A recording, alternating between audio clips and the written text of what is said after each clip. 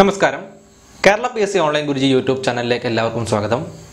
മാത്സിലെ ചില പ്രധാനപ്പെട്ട ചോദ്യങ്ങൾ പരിചയപ്പെടുന്ന ഒരു വീഡിയോ സീരീസ് ആണിത്. നമുക്കപ്പോൾ ഈ ഭാഗത്തെ ചോദ്യം ഒന്ന് നോക്കാം.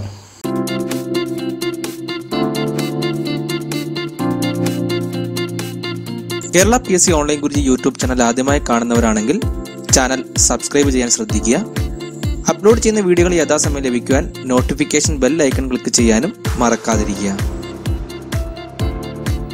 ഇന്ത്യയിലെ തന്നെ ഏറ്റവും വലിയ എഡ്യൂക്കേഷണൽ പ്ലാറ്റ്ഫോമായ അൺഅക്കാഡമിയിൽ എൻ്റെ ക്ലാസ്സുകൾ നിങ്ങൾക്ക് ലഭിക്കുവാൻ വേണ്ടി പ്ലേ സ്റ്റോറിൽ നിന്നും അൺഅക്കാഡമി ലേണിംഗ് ആപ്പ് ഡൗൺലോഡ് ചെയ്യുക.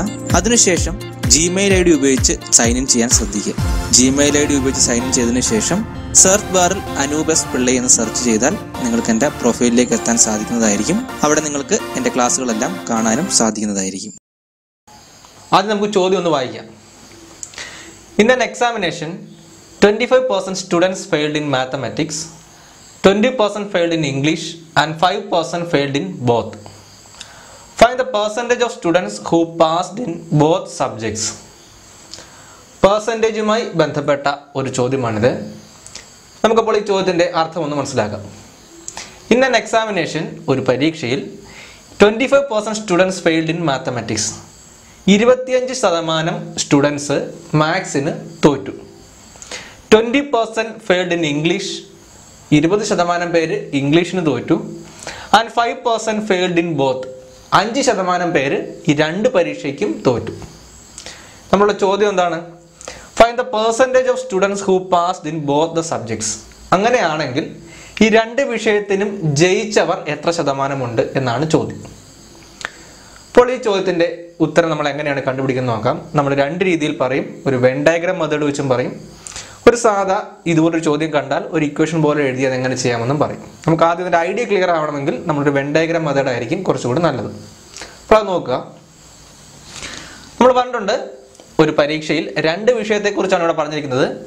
ഇംഗ്ലീഷ് ഉണ്ട്, മാത്സ് ഉണ്ട്. പിന്നെ അതിന് കോമൺ ആയിട്ട് അവർക്ക് രണ്ടിനും കോമൺ ആയിട്ട് കുറച്ച് പേരും തോറ്റിട്ടുണ്ടെന്ന് പറഞ്ഞു. അങ്ങനെയാണെങ്കിൽ നമ്മൾ വരയ്ക്കേണ്ടത് ഇങ്ങനെ രണ്ട് വെൻ ഡയഗ്രാം വരയ്ക്കുക. ഒന്നാമത്തെ സബ്ജക്റ്റ് മാത്സ് എന്ന് കൊടുക്കുക, രണ്ടാമത്തെ സബ്ജക്റ്റ് ഇംഗ്ലീഷ് എന്ന് കൊടുക്കുക.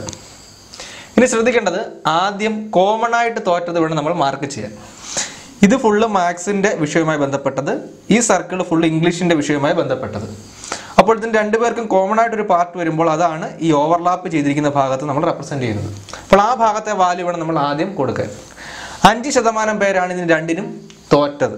അപ്പോൾ ഈ ഡയഗ്രാം നമ്മൾ ഫെയിൽഡ് സ്റ്റുഡൻസിൻ്റെയാണ് നമ്മൾ ഈ ഡയഗ്രാം റെപ്രസെൻറ്റ് ചെയ്യുന്നത്. അപ്പോൾ 5% പേർ രണ്ടിനും കോമൺ ആയി തോറ്റു.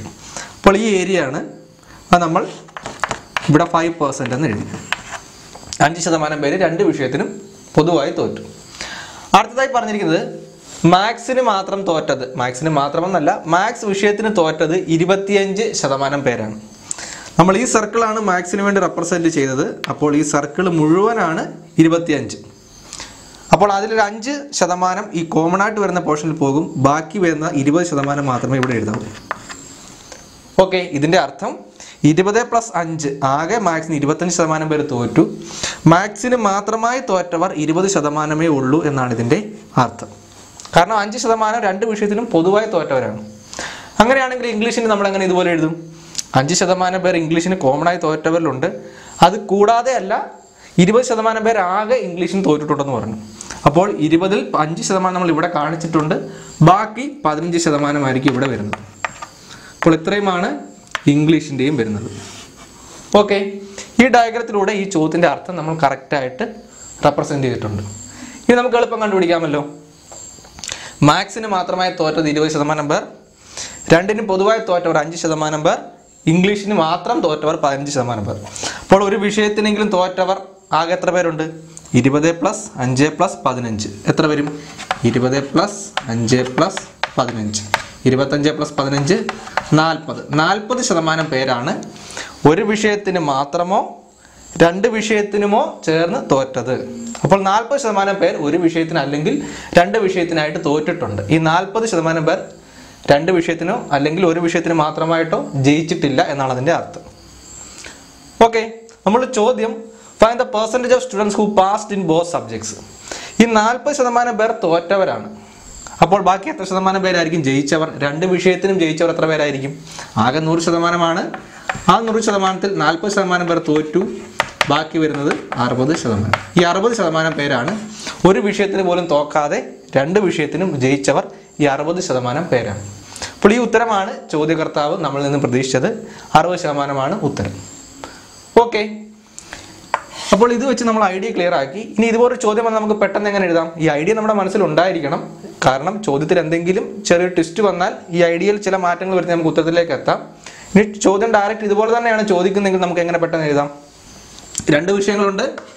25% മാത്സിന് തോറ്റു, പ്ലസ് ഇട്ടുക.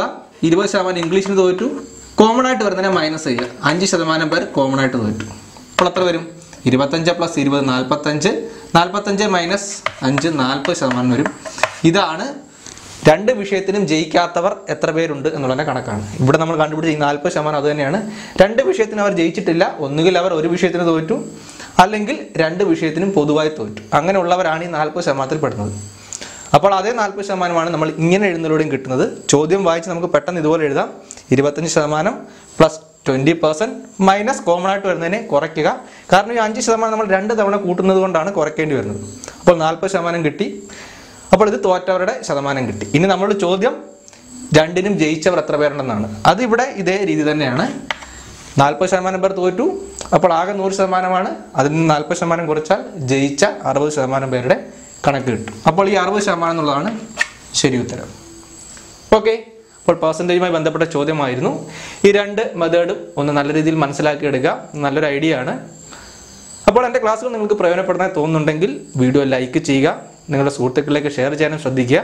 ഇതുപോലെ ഒരു ചോദ്യം നിങ്ങൾക്ക് ചെയ്യാൻ വേണ്ടി ഈ വീഡിയോയുടെ അവസാനം ഉൾപ്പെടുത്തിയിരിക്കുന്നതായിരിക്കും. അതൊന്ന് സോൾവ് ചെയ്ത് അതിൻ്റെ കമൻറ്റ് കൂടി വീഡിയോയുടെ താഴെ രേഖപ്പെടുത്താൻ ശ്രദ്ധിക്കുക. അപ്പോൾ അടുത്തൊരു ക്ലാസ്സിൽ കാണാം. നന്ദി.